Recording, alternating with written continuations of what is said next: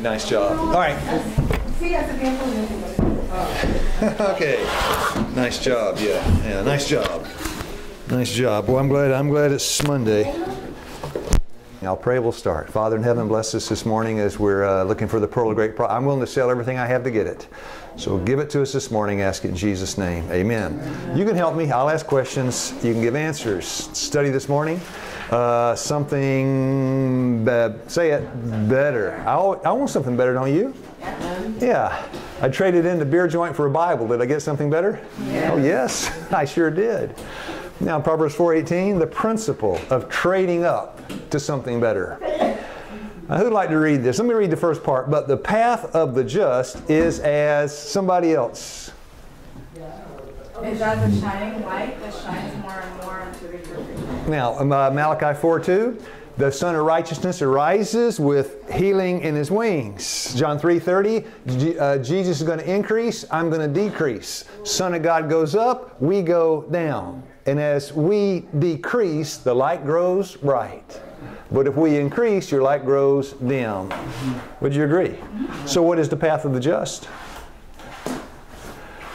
That's the road to righteousness, right? And that's the one that has the light, street lights. John 1:4, in Him was life, and the life was the light of men. I think we're ready to start. Okay, I think the noise is kind of toned down in the hall now. Remember, Wave Sheaf, Nehemiah 8 applied to us this morning. But you are a chosen generation, a royal priesthood, a holy nation, a peculiar people. We don't look like it right now, but we will, right? 1 John 3:2, it doth not yet appear what we shall be, but when He comes, we're going to be like Him. You should show forth the praises of Him who hath called you. There it is. Is He calling us out of the darkness, Isaiah 62, into the noonday sunshine? Amen. Yes. Next question. The journey from midnight to noonday, is it progressive? Mm-hmm. I mean, is it little by little? Mm-hmm. Right? Yes. And I use the example, I'll use it again. If I walk into Jonathan's room in the middle of the night, shine my big bright flashlight in his face, what do I do to him? I'm giving him the light. What did I do to him? A shock. Yeah. I blinded him. Yeah, I shocked him. I blinded him. It doesn't work that way. For them, the Israelites, or for us. It's progressive. Now you notice on the bottom of each thing, I wrote something. On the bottom, it's my writing. On the top, it's the Lord. I put Him on top, right? That's where He should be. Mm-hmm. I'm on the bottom, except for this one. This one's a Bible verse. Now remember, John 10, verse 11, I am the good shepherd. Remember that verse. John 16:12. Somebody read. I have yet many things to say unto you, but ye cannot bear them now. What's that mean? It's right time. Yeah, you can't take it. Did the Lord have some things to tell Peter, James, John, Nathaniel, Andrew, and those guys? Mm-hmm. You can't take it. You can't take it. I could tell you, but you can't take it right now. Mm-hmm. But shepherds, John 10, 11, I am the good shepherd. Shepherds are patient with their sheep, right? Mm-hmm. Genesis 33:14, was Jacob a shepherd? Yes. Yes. I'll lead on softly, according as the cattle that go before me and the children, they are behind me, right, able to endure. Now, so that's our subject this morning, finding something better. I have yet many things to say unto you. I'll read this, I'll flip the button, somebody read the next one. I have yet many things to say unto you, but ye cannot bear them now. Come on. I saw that the angels of God would lead His people no faster than they could receive and act upon the important truths that are communicated to them. Yeah, that's it. Does the Lord have something to show us today? Yeah. Mm-hmm. But I saw the angels would lead no faster than we can receive it and put it into practice. 2 Peter 3 verse 9, the Lord is long-suffering to usward. Why? He's not willing that any should perish. That's divine patience. He's got things to tell us this morning in the classroom, Well, you're not able to bear it yet. Now, let me just ask you a question now. Wouldn't it be nice if we could come to the point that whatever God said, we give it to me. Give it to me. I was studying the Bible with a lady one time. Her name was Linda. Darlene and I were studying with Linda. Linda said, don't tell me anymore. I don't want to hear anymore. Because the principle, you're responsible for the light that you have. Don't give me any more. Don't tell me anymore. Wouldn't it be nice to get to a place, God, give it to me. Give it to me straight. Give me all you got for me. I don't care what it is, how much change it involves. Give it to me now. Wouldn't that be nice? Yeah. Because you got to get to that point before He comes. Yes. Because by the time He comes, He gives you what? Everything. But you know, we're human. I know we're weak. I am too. 1 Corinthians 3 verse 2. Same kind of verse. I fed you with what? Thank you. Milk, not with meat. Now, the purpose of the milk is to prepare you for the Meat. Look at a baby. I'm not going to give that baby a big oat burger when it comes out of the womb. Should I? No. We'll give it some. But, you know, when 35 years old, still sucking the breast, isn't that sick? Yeah. At some point, you got to get to the oat burger. Or as the Bible said, meat. You know, the real meat. So somebody read 1 Corinthians 3 verse 2, the whole verse again. I fed you with milk and not with meat, for hitherto you were not able to bear it, neither yet now are you able. You're not ready. Now, I'll read 1 Peter 2:2. As newborn babes, desire the sincere milk of the Word, that one day you might be ready for the meat, that you might grow thereby. Now, the question. Nehemiah chapter 8, the trumpets are being blown. Nehemiah is standing up on his soapbox. He breaks open the law. Is his purpose to feed the people meat? Oh, yes. Because what's coming in 10 days? Destruction. You're going to be cleaned up or cleaned out. Deliverance or destruction. So now we just take one of those things. Having said all that, I just picked out 2 truths from the Bible that I tell you is meat. And the second one really for me. I'm going to tell you, a big, thick piece of meat is not easy to chew when you just have your teeth coming in.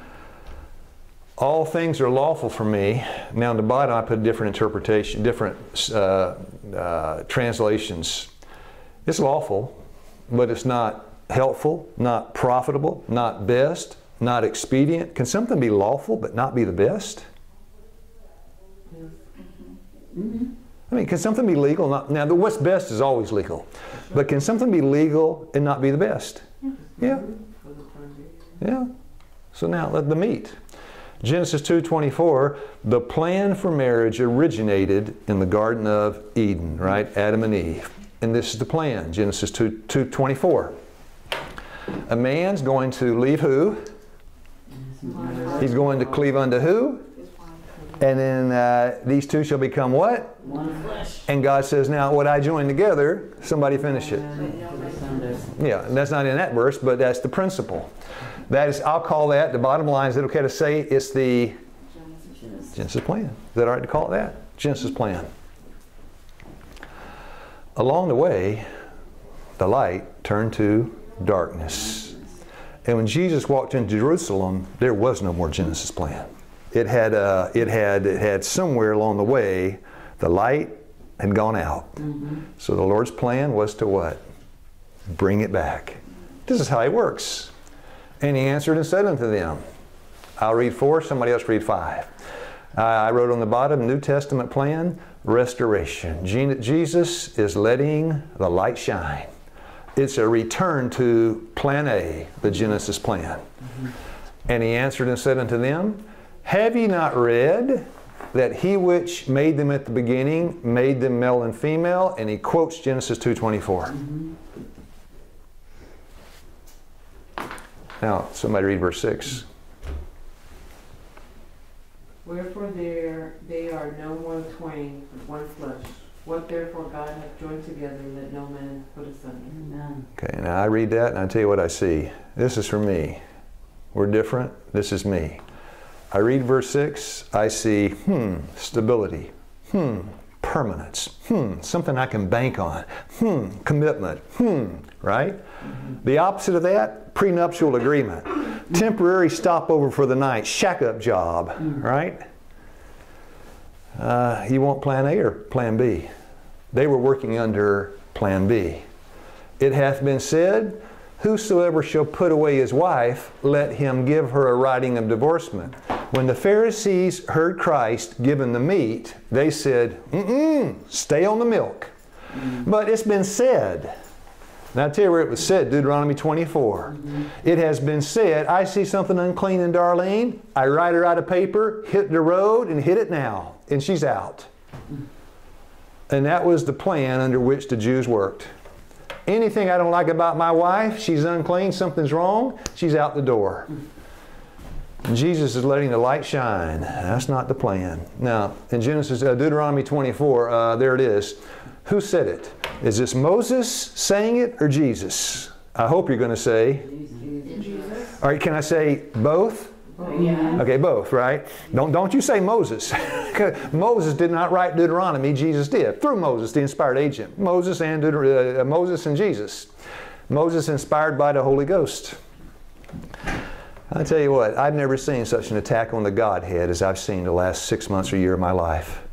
Attack after attack that the Holy Ghost is not God and Jesus is not God, and it just does not seem to cease. Yesterday, 2 times it came to me. Jesus is not God, and I got email, Jesus is not God, and I just think, Lord, have mercy on us. Where are we going to end up? I'll tell you what, if God did not hang on the cross, then you are still in your sins. Yeah, Lord, have mercy on us. Maybe you don't get all these emails and things people give me, but I get them at a relentless pace, trying to convince me to come out of the church.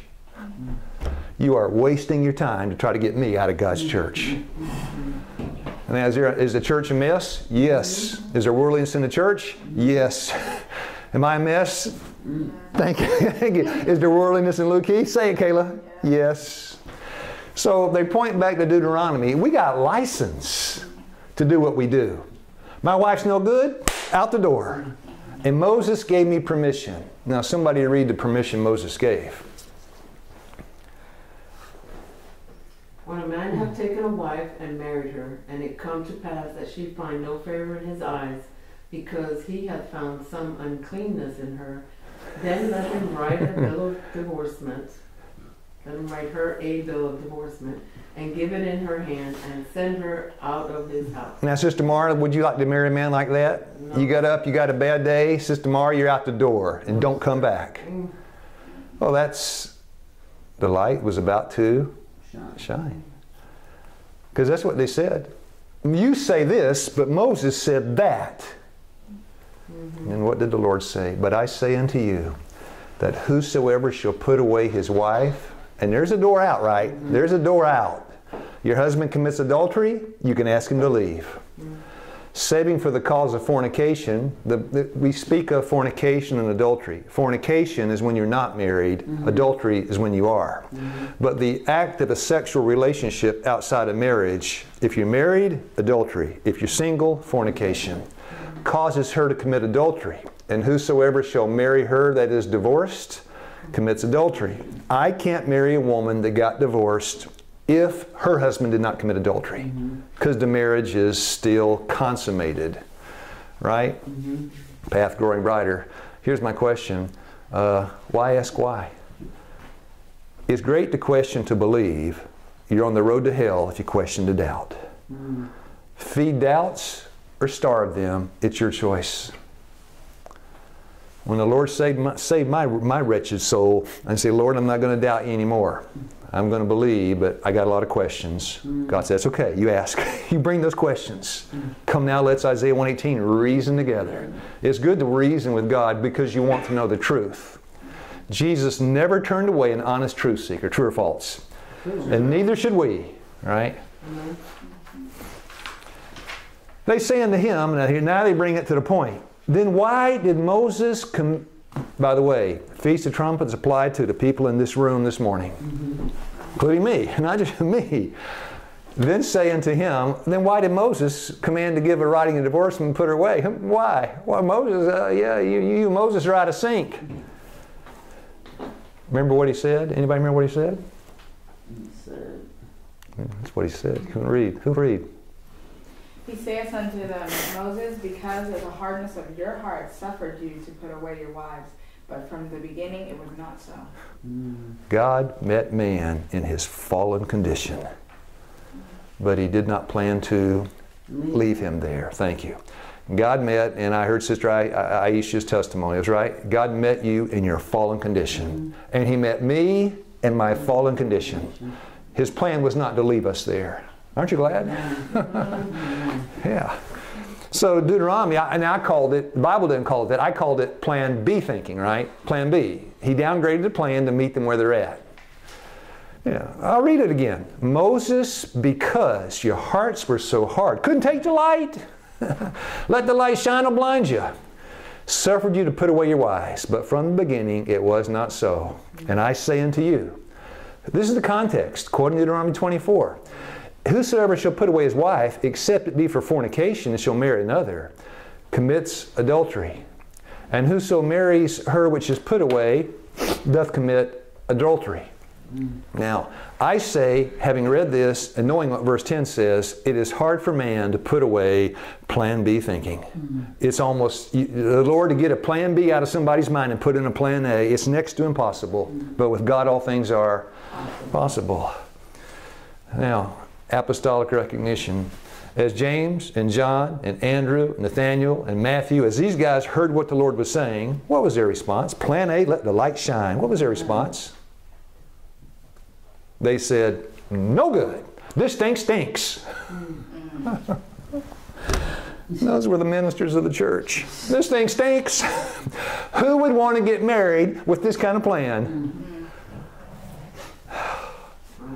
I would not want to be God for 1 second, would you? Who'd like to read this pitiful statement? His disciples saying to him, if the case of the man be so with his wife, it is not good to marry. No good he can get married. I just wonder what in the world Jesus felt when he kept seeing these hard-hearted people that would drink in the milk, but they didn't want any meat. Now, next question. There was a couple that I knew had come to one of our programs. They were Christian. They were not church members, but they were of the Christian faith. And he wanted to divorce his wife. I met with them in what now we call the hydro little thing. I met up there in that bar, sitting across the table. He was there, his wife was there, I was here. He asked me, now I'll ask you, can I divorce my wife? I caught her in adultery red-handed. Do I have a biblical legal right to divorce her? And you would say, you better say yes, yes. It's legal, but it might, come on, say it, but it might not be necessary, the best, profitable, expedient. It might not be the best. Huh? It might not be the best. What? I'm saying you got children. You can forgive her. You can, when I said that part, he said, wait a minute. How can I ever trust her after what she's done to me? The answer is very simple. The same way God trusts you. I told him the same way God trusts you after what you've done to him. Everybody in the church has gone a whoring after idols and has committed adultery.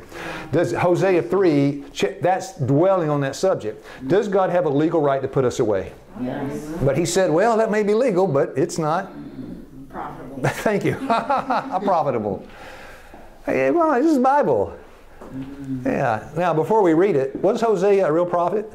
Yes. Was Gomer a real prostitute? Yes. Yeah, I mean, it's sure it's an acted out parable, but it's a real story too, right? It's true. It's true too. I can't stand up, my mouth won't work. Isn't that terrible? Who'll read? And a nice, good voice here.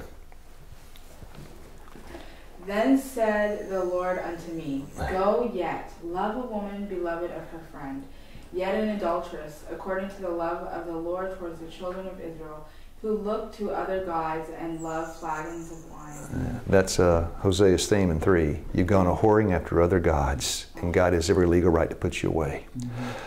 Gomer, after the marriage to Hosea, still went out with men and got pregnant. And God told Hosea, you buy her back. Just like I bought back the children of Israel. Wow. Now, That man, he said, they're in their 30s. He said, how can I ever trust her? Easy, the same way God trusts you. I said, but here's the problem, brother. I said, if you choose to stay with her and you choose to forgive her, then that sin is in the ocean and you can't bring it back up. Would you agree? Yes. Yeah. Once the man, or you, so you put your husband, you forgive him, don't you bring that up in 6 months and throw it in his face? Because God would never bring it up and throw it in your face. God's never brought anything back up to me. It's out in the ocean. Aren't you glad? Amen. Now, we take all that, Seventh-day Adventist. Adventist home, 344. It's plan A to the remnant. Letting the light shine. Leading the remnant back to plan A thinking. A woman may be legally divorced from her husband by the laws of the land and yet not divorced in the sight of God according to the higher law. There is only one sin, which is adultery, which can place the husband or wife in a position where they can be free from the marriage vow in the sight of God. Although the laws of the land may grant you a divorce, yet they are husband and wife still in the Bible light according to the laws of God. You got a divorce, that doesn't mean anything in the world. Adventist home, 344. 344? Doesn't mean a thing in the world, what the courts say. This is what God said. Now, I realize a woman, this has just happened the last few days. My husband, mentally abusive, maybe physically abusive, and I told that woman, you got every legal right to leave him. You can separate, but you can't divorce him, right? You say it in a nice, kind way. Here we're being more open. But yeah, you can. You can separate, but you can't divorce. And you can't remarry. That just... Yeah. But yeah, that's the plan. Court doesn't matter. But my point is, this is an application of what Ezra was teaching. There are some things that are legal, but it's not best. Name one, divorce. That's one. Then I look at one other one, and I tell you where I got them both. I got them from Paul. Plan A, remnant thinking. Great Controversy 473. Now, legally, when you come into the church, legally, how much of your money is your own and how much belongs to God once you come into the church? 10%. Thank you. 10%. That's not yours.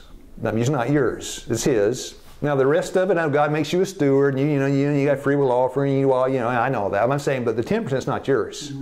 You take that and you stole from God. Now the widow went into the sanctuary. How much was she legally required to pay? 10%. 10%. How much did she pay? Everything. Well, she said, well, it's legal. I'll put in 10%, but for me, it's not the best. Mary, Luke chapter 7, the alabaster box, broke it over his head. Was she required to do that by law? No. No. Legally, I don't have to do that. She did it anyway. Yeah, you're a step ahead of me. You're a step ahead of me. Yeah, that's okay. Step ahead's good. I hope you're a step ahead of me to heaven. Don't want to see you lost, Sister Kayla. Want you to be faithful. That's why I know every time, I just read the chapter this morning, Belshazzar's drunken feast. Belshazzar did not know there was an unseen watcher in the room. I do.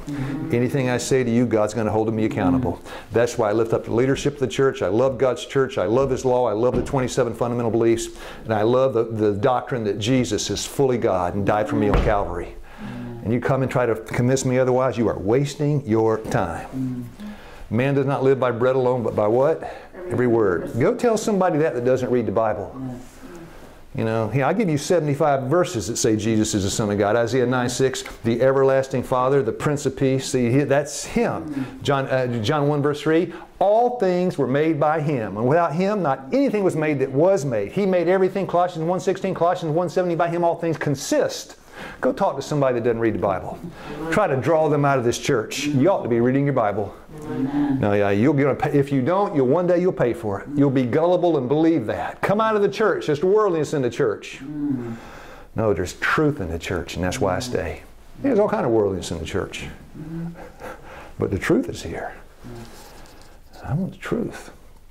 The truth is, Jesus, who quoted? You quote Galatians 2:20. Who was that in the thing? Where I am crucified with Christ, nevertheless I live. Yet not I, it's Christ liveth in me. The life I now live, I live by faith in the Son of God who loved me and gave himself for me. Not till after the flood was man given permission to eat the flesh of animals. Don't worry, we're not going back to meat. We're not going back there. We exhausted that on the Sabbath. Why then need we, by the way, don't ever give that kind of presentation in a normal place, right? Don't hold that one back. You know, you reach them before you preach to them. You know, you don't want to do that. Don't go into Tuscaloosa and do that right off the bat. Right? Why then need we eat flesh meat? Few who eat this, now I wrote the bottom part. Mr. Daniel, got a question for you. Few who eat this know how full it is of disease. Flesh meat never was the best food, and now it is cursed by disease. Mr. Daniel, why did you choose to eat the vegetarian diet at Nebuchadnezzar's table? And the answer is? It wasn't the best food. It wasn't the best food. Sister Aisha, was it legal? Yes. Yes. Don't you say it wasn't. People say today, if you eat clean meat, no. Clean meat is legal. And you eat clean meat, you can be saved. It's legal. It's not a condition to come in. It's not. It's not. If you say it is, you're wrong. Clean meat is legal to eat inside the Seventh-day Adventist Church. Sure it is. There are those who ought to be awake to the danger of meat eating. Now, there have been 2 or 3 statements on the 144,000 regarding to diet. I'd like to address those, and we address them together. I'm only going to say what it says. There are those who ought to be awake to the danger of meat eating, who are still eating the flesh of animals, thus endangering the physical, mental, and spiritual health. Many who are now only half converted on the question of diet, right, meat, will go from God's people to walk no more with them. Now, wait. Now, can I rephrase it, Luke Key's translation? The 144,000, they're not asking what's legal. They're asking what's best. It's legal to eat meat, but it's not best. Never has been. God demands that the appetite be cleansed, that self-denial be practiced in regard to those things which are not good. This is a work. Present your bodies a living what? Sacrifice. This is the work that will have to be done before His people can stand before Him, a perfected people. The 144,000, I don't care what's legal, give me what's best. Because what's best is always legal. Right? That's your reasonable service, right? To present your bodies a living sacrifice. Now you notice the verse I've been quoting is out of 1 Corinthians 10. This one is not. It reads just like it, but it's not the verse we've been looking at for the last 30 minutes. See, I wrote, not 1 Corinthians 10:23. This is 1 Corinthians 6:12. You say same verse. No, not quite. Before we read it, can a man be a slave to passion and appetite? Yes. Can a woman? Yes. Oh, yes. Guess what the 2 subjects Paul's about to deal with? Passion and appetite. Adultery and diet. He chose them. I thought it'd be good if I chose them. Now, somebody read verse 12. You're not in the reading mood this morning, are you? Come on, somebody read verse 12. All things are lawful unto me, but all things are not expedient. All things are lawful for me, but I will not be brought under the power of any. He changes up now, right? Because these things can subdue my spiritual nature. What are they, Paul? Explain yourself. Now, verse 13. Somebody read. Meats for the belly, and the belly for meats. Now, we call that appetite, right? And then the next one, but God shall, keep going. Destroy both it and them. Now the body is not for fornication, but for the Lord, and the Lord for the body. Passions and appetites. Is that where we struggle, or most of our struggle is? In some way, shape, or form, the passions and the appetites. The great struggle for man. Passions and the appetites. It will make you a slave. Okay? My little children. One of my favorite verses in the Bible, because it tells you if you fall, you got a good lawyer up in heaven, right?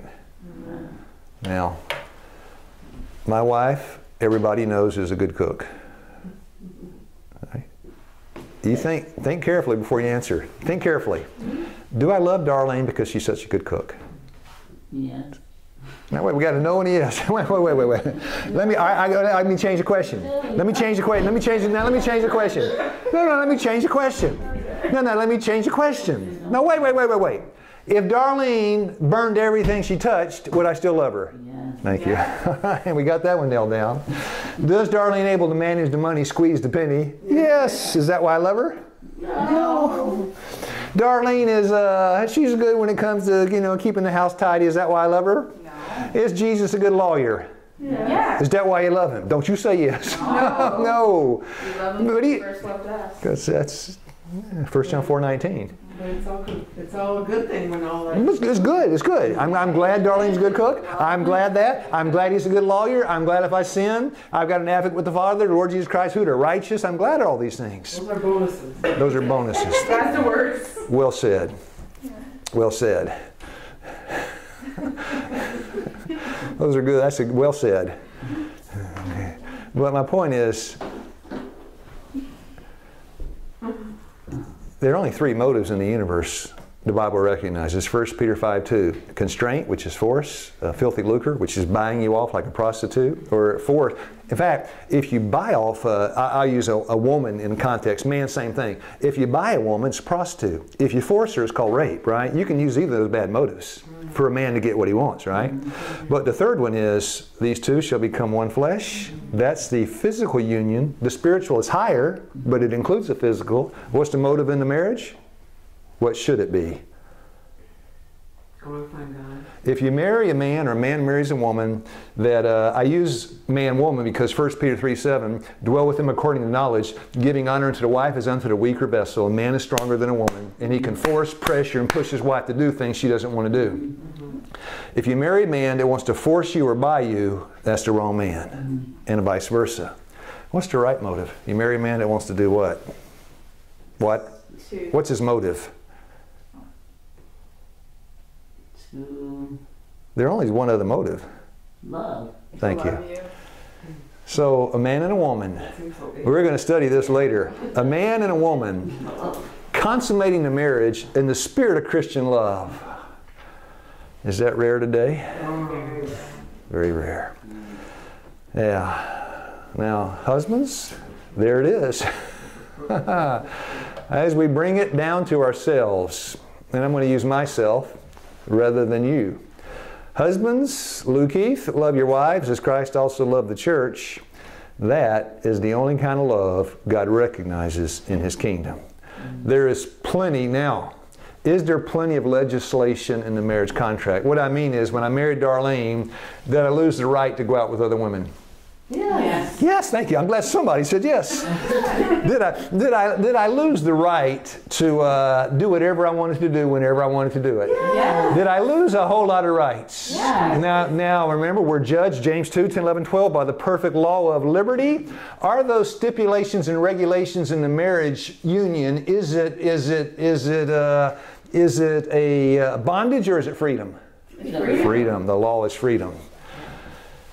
Because if you love me, John 14:15, that's it. The law is freedom. If your motive is love. And if your motive is not love, it's bondage or force. Right? If you only do what's legal, you miss what is best. Well, I got a marriage. I'm only going to do what's legal. You missed it.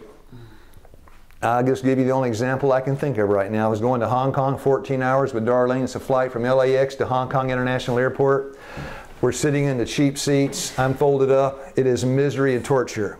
Darlene says, I got to go to the bathroom. She's in the middle seat. I let her go out. She goes to the bathroom, comes back. I'm sitting here like this. Been 12, 13 hours on the plane. She starts giving me a massage. Oh, okay. And you know what I tell her? I said, come on, sit down. You're tired. But what I'm hoping is what? She won't sit down. You know when she sat down? When the flight attendant made her, because we were getting ready to land. Now, is that required? No. No. If she'd only done what's legal, I would have been missing what's best. And so would she. Yeah, that's what I'm saying. This is what Ezra is teaching on the soapbox. Judgment's coming. This is what Ezra's teaching. But now we look at it in the future. In the final restitution, what's there going to be? Hey, a new earth. Is it going to be better than it was when Adam walked in the Eden? Will Eden be better in the future than it was in the past? There's your answer. Before you answer, there's your answer. It's going to be better. It's going to be something better. Now, I don't know how God's going to improve it, but He is. Restored more gloriously adorned than at the beginning. So when the Bible says, 1 Corinthians 2:9, I have not seen, nor ear heard, neither hath entered into the heart of man, those things that God hath prepared for them that what? Love Him. Now this is where the test comes from me. I'll interview myself. Lou, yeah? Is marriage good? Oh yeah. You like marriage? Yeah. Stability? Yeah. Security? Yeah. Good home life? Yeah. Good food? Yeah. Anything you don't like about it? No. I like it all. And Jesus comes down and He says, look, Keith, there's not going to be any marriage in heaven. Now, what do I say? Do I say, no good? Now, same test Peter had, right? Do I tell him no good? No. But I think, what? Something better than marriage? And he says what? Yes. Yes. How can it be? There's no marriage in heaven. Ladies, you think you're going to go to heaven married, man, you're under delusion. There's no marriage up in heaven. But there's something. Thank you. I don't know what it's going to be, but I look forward to finding out. Yeah. I don't know. This is a step beyond Genesis Plan A. This is like,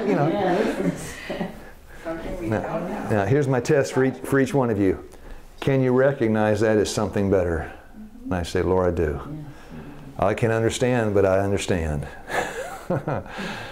Now, as we near the close here, because everything I've been reading, I'll show it to you in one paragraph. What's Satan's purpose? About separation. That's it. What's Christ's purpose? In Christ we become more closely united to God than if we had never fallen. But you did fall, and Christ said it's going to be better. How's that going to happen? I told a man sitting at the bar, your wife has committed adultery. He caught her red-handed. I said, you can forgive her, and after the crisis in the marriage, you can be closer than you were before. Yeah, that's right, Sister Moore. I say amen too. And that is a reality. So I put on the bottom, God turned defeat into victory. And now here's the paragraph that everything we just said is in one paragraph. To me, one of the best things you'll ever read on planet Earth. Well, or it could be one of the worst. Depending how you look at it. Those who feel the constraining love of God will not ask how little may be given to meet the requirements of God. Was it singular, the cell phone? They say they set the bar higher. Jesus set the bar lower. He got a little low so he could go a little high. He made what was legal down here, but what's best is up here. And you can squeak in the back door by doing what's legal, but you'll never enjoy the great blessings He wants to give unless you do what's... I read it. They do not ask for the lowest standard. They aim at perfect conformity to the will of their Redeemer. A profession of Christ without this deep love, that's what it turns into. I mean, doesn't it turn into that? Talk, dry formality, and heavy drudgery. Now, just to be honest, if Darlene got up every morning and said, what's the least I can do for you today?